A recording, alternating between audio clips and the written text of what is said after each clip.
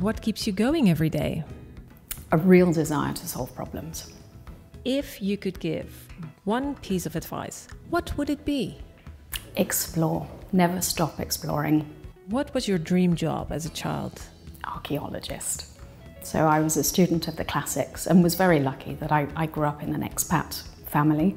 So I was in places like Syria and Iraq and was able to go and visit sites like Babylon and Palmyra. And if you could teleport anywhere right now, where would you go? So I would teleport onto a just about to depart commercial shuttle to space. Who would you fly with? Depends, whoever comes first. Branson, Bezos, give me a call. And do you have any secret embarrassing indulgence? I love watching Pixar movies with my godkids and just hearing them giggle. Can you finish these sentences? Your most used emoji?